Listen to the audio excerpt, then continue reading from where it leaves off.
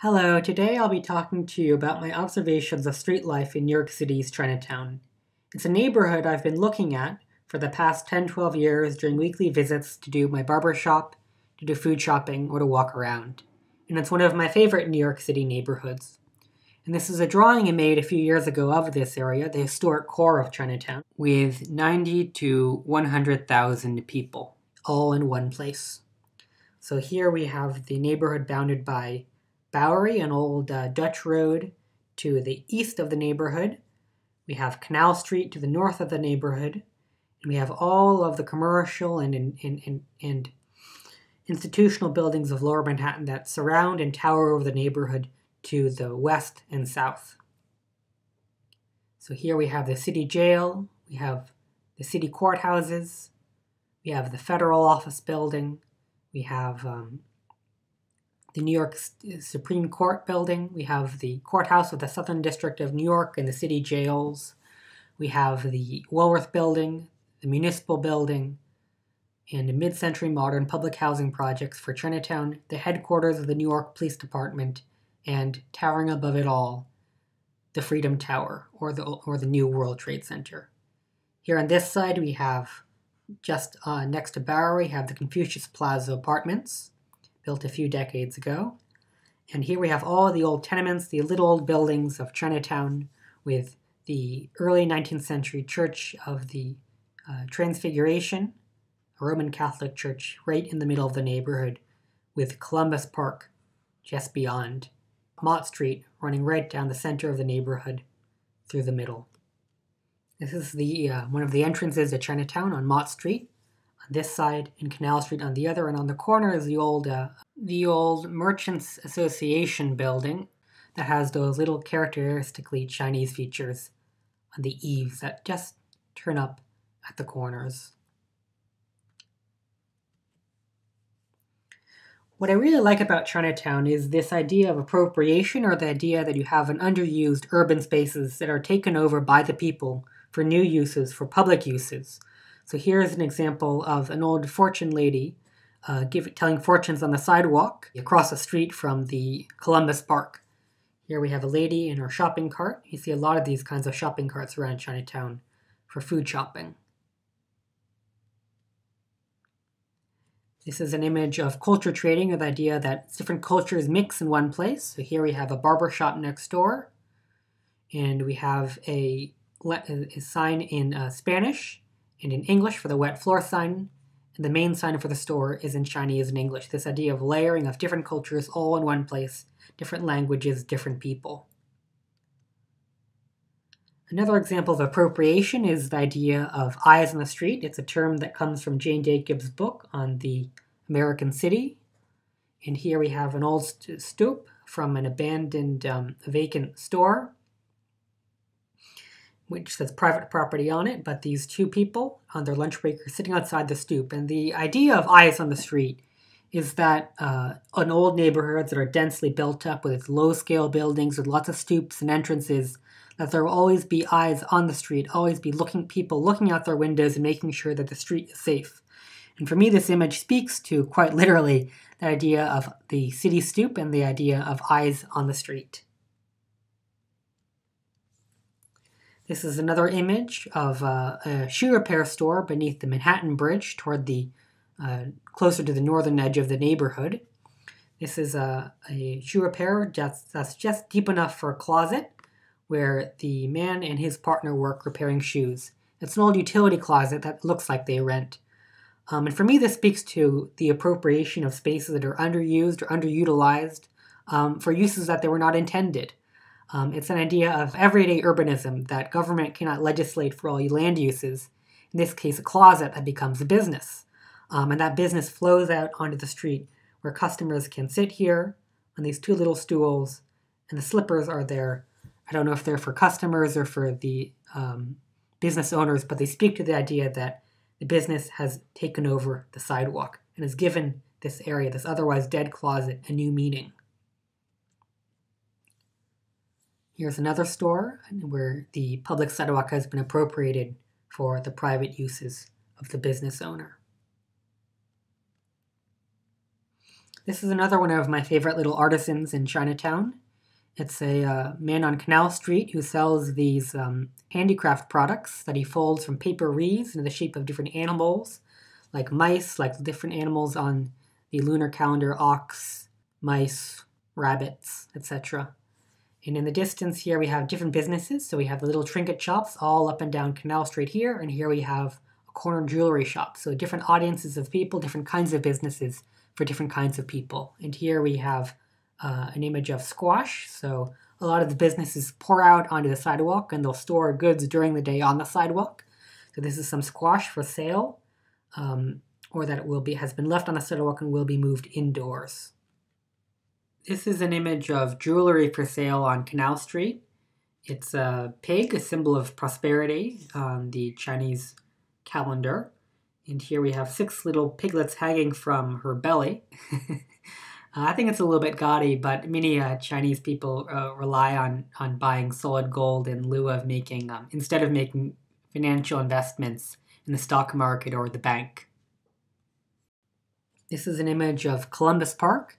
Behind it is the city courthouses, New York's courthouses. A lot of the old men here, and so fewer women, mostly men, play mahjong, card games, and here we have another one of those little shopping carts that are so characteristic of Chinatown, and you see so many of them around the neighborhood. Here's a musician about to take a smoke break. And here's an image of tourists. So this isn't just a neighborhood for residents, a neighborhood for different age groups, as you see with the child on the bicycle here, and for different kinds of audiences. So a man in traditional garb taking photos with tourists alongside different residents right here. So here we have an old lady, and this is a little, not an actual pet dog, but it's one of those little animatronic dogs that are often sold to tourists. In this case, you have those same shopping carts that people push around. So the signs right here, please do not litter, are in English, in Spanish, and in Chinese, which speaks to the 3 largest ethnic groups in the area, an older generation of Hispanics, and the largest group of the Chinese. And then the little ornamental features on either end of the lamppost are little dragons, Chinese dragons. Here's a drawing I made of a man who's brought his parrot to the park on his bicycle. And here's an image of Eldridge Street, which is one of the oldest streets in the area. So here we have the street in the foreground from the colonial period. We have a Greek Orthodox church right here. And here we have the Eldridge Street Synagogue. And surrounding all of these older businesses and the old tenements from the older generation are the new Chinese businesses in the foreground. And then peering behind it all, here we see the rear window near the altar of the synagogue.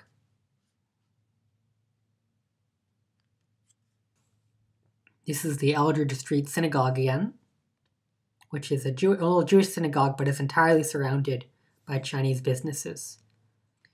Chinatown, for me, speaks to this idea of compression, the compression of history, the compression of people, the compression of time into one urban space. And I think that this image captures that idea of compression well, with a zoom lens on the camera, all flattens all of the buildings into a single area. So here we have all of the old buildings right here, with all of the fire escapes, where often laundry hangs from these fire escapes, and all the businesses in the foreground.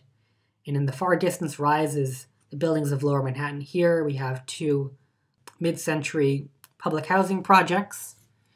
And then behind that is the Verizon's telecommunications switching tower near the Brooklyn Bridge. And even further than that are the towers near Wall Street. And it speaks to this idea that you have this dense neighborhood of old buildings that are surrounded by often much newer buildings that physically surround and tower over the neighborhood. This is the jail belonging to the courthouse of the Southern District of New York. A lot of pretty famous criminals are held here. And it speaks to this idea that Chinatown is so close to centers of power and oftentimes centers of oppression. So this building on a pretty bleak-looking street is right next to Chinatown, the neighborhood, this vibrant urban area. And walking by the street right here, oftentimes sometimes you'll see people waving up to their relatives or their friends who are confined here, while those friends pound on the windows to say hello. So there is a human drama to this neighborhood. This is a view of the courthouses just 1 block away from Columbus Park. The neighborhood looks entirely different. It's a totally different kind of feeling that you get from these powerful, somewhat even oppressive civic and municipal buildings. So here we have the municipal building of New York City. We have another courthouse. Beyond that, we have one of Frank Gehry's skyscrapers. And then in the foreground, there are the subway grates. This is an image from the courthouse you saw in the previous frame. This is the view from the courthouse looking back out over Chinatown. In the foreground is Columbus Park and Mulberry Bend. This was one of the first urban renewal projects in New York City. In the far distance, we have the beautiful arc of the suspension of the Manhattan Bridge, and just beyond that, a little sliver of the East River. And between the East River and Columbus Park, we have all this dense concentration of buildings, layer upon layer of buildings, different ages, different land uses, different types of buildings, from the Knickerbocker public housing projects right here to an old school building, and in the middle of it all, the Church of the Transfiguration, a Roman Catholic church, in the middle of the neighborhood. And Chinatown, for me, is not just about the built environment. It's also about food and the centrality of food and cooking to Chinese culture. This is an image that you find a lot in Chinatown of poultry hanging in the storefront window for sale. Or fish for sale, or sometimes even frogs for sale. This is an image of a lady doing trash collecting. So she's collecting cans that she'll resell for a profit as part of her income. There are a lot of New Yorkers that do collect used cans as part of a source of income. I've seen this same person as far north as 14th Street, as Greenwich Village, and as far south as Chinatown. And Chinatown speaks to all cycles of food production and food disposal, from this lady who's manufacturing noodles in one of those similar storefront kind of windows, like her neighbor down the street who's repairing shoes. Here's another image of food shopping in Chinatown. We have the business right here that has expanded onto the sidewalk and stores some of their produce for sale here. We have what looks like to be a Hispanic or Latino family doing shopping here, all while people walk by. And just next to this business, in the previous image, are all the food and vegetable sellers who line the sidewalk. So walking down on either side of the sidewalk, on one side you'll have the official businesses of the official New York City economy. On the other side, you'll have the more unofficial economy of street vendors that you particularly find along this little stretch of Canal Street near Mulberry. This is the view on Mulberry Street. And for me, it's not just a Chinese neighborhood, it's also a Vietnamese neighborhood right here, as we'll see from the name, as well as the advertisement for money transfer, supposedly back to many of the communities that these people come from. And then on the other side of the street, you see the green in the far distance of Columbus Park, and another restaurant that sells vegan food. So you have this whole layering of different types of land uses, different types of ethnicities, cultures, and people, all in one neighborhood. Here's an image, a drawing I made of one of those ladies doing her weekly food shopping.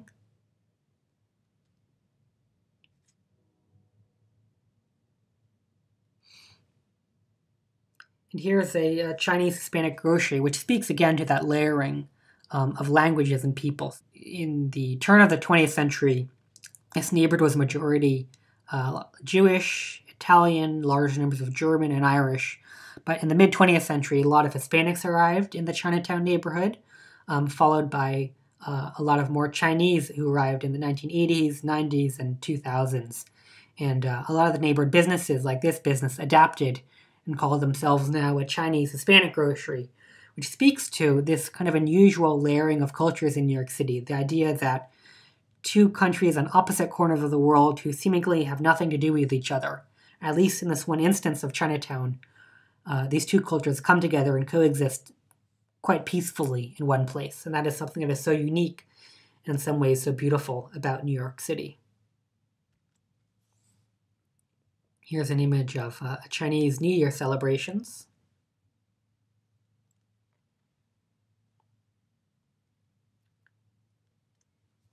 And this is one of my favorite images of an older man who carries an American flag to participate in the procession of the Chinese New Year festival. And then for me, this raises questions of how identity is not something that is solved, but it's something that is in flux. And it raises a larger question of what does it mean to be a Chinese American during Chinese New Year?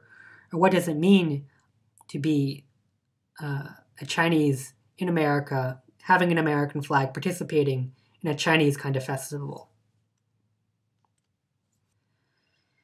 This is laundry hanging from one of the old tenement facades.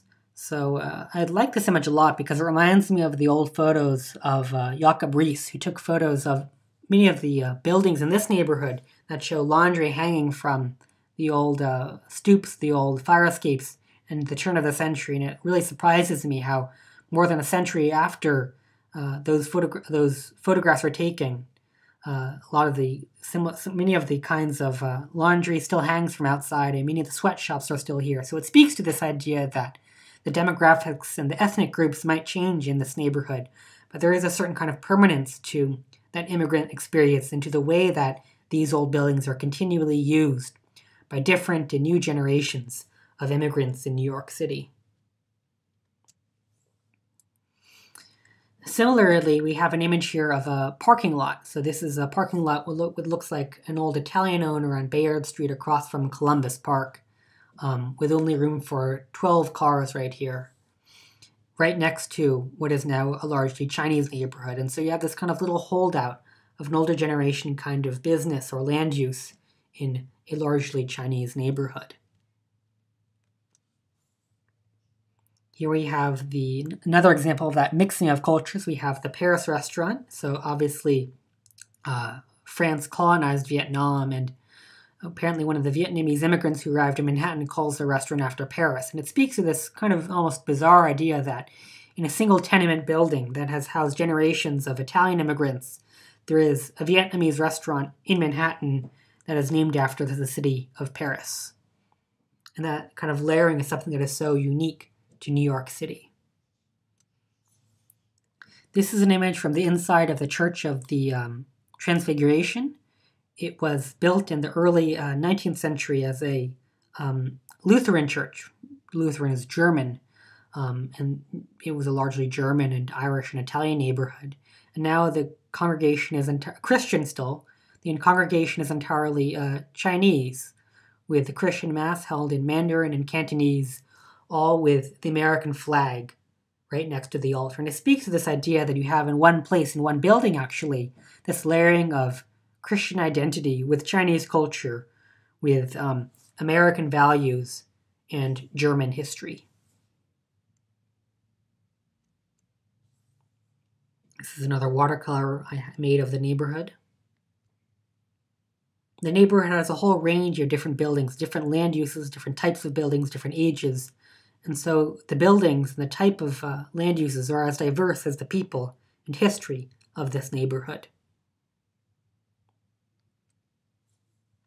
Here's an old man crossing Canal Street. And in this distance right here, you have a business, Bus 95, at 95 Canal Street, which advertises cheap bus tickets to places like New York, South Carolina, Georgia, Florida.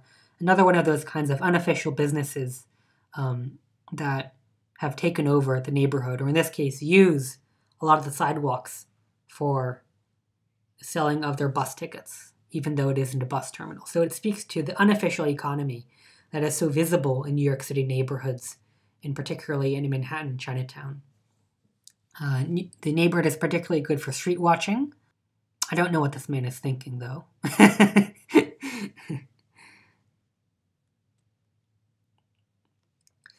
Another theme about Chinatown is the idea of reflection, and I think reflection for me is works on multiple levels. It's the idea that the built environment of the neighborhood reflects the history and people who lived here. It's also the idea that the shop windows themselves are a reflection of the kinds of businesses that are here. So here we have an example of a man looking at his reflection in the shop window and using the shop window as a mirror to pick his teeth with a toothpick, while these traditional Chinese handicraft goods are on display. This is on Doyer Street, where there's a big, major concentration of barber shops in the neighborhood. Here's one of my favorite images. It's an image in right beneath the entrance to the Manhattan Bridge, and it's a hotel. And this hotel has placed a traditional ancient kind of Chinese vase in the window. And what I really like about this is how the image of the city outside is projected onto the vase, how the image of the contemporary city is almost projected onto this history through the medium of the shop window, through the reflection of the shop window. And I love how there's this idea of the layering of different histories all in one place. So here's an example of another reflection. It's the reflection of the old tenements, the old 6-story walk-ups in this neighborhood, with their old fire escapes and laundry hanging that are reflected onto this new building. And above that rises right here the reflection of the Confucius Plaza apartment tower. So here we have 3 buildings, 3 generations of architecture compressed into one frame through the reflection onto this Chinese business. The history of the tenements, the mid-century urban renewal of the apartment tower, and then the contemporary office building. Here's another example of a few businesses. So here we have lanterns and traditional handicraft products for sale during Chinese New Year. Next to food shopping, next to that, a convenience store. And again, we have these same little carrying cases for food shoppers. Here we have a laundromat, and this laundromat is another example of that layering. So here we have inside the laundromat, we have a street sign right here, a little poster with in the Spanish language, with advertisements for Falun Gong performances, and next to all the laundry baskets that the customers use to do their cleaning. And this is in such a rich tenement neighborhood where this tenement goes back probably to the mid-19th century or late 19th century with these kinds of architectural details. So it is not just a tourist neighborhood, it's a vibrant neighborhood, a living neighborhood that is so layered with history. And a lot of that kind of history is at threat from forces like gentrification that gradually eat away at the edge of neighborhoods like this one. And to close, here's a final image of that neighborhood again. So almost all the images you just saw were taken from within this few square block area of Chinatown. And so that concludes my little lecture, and thank you for listening.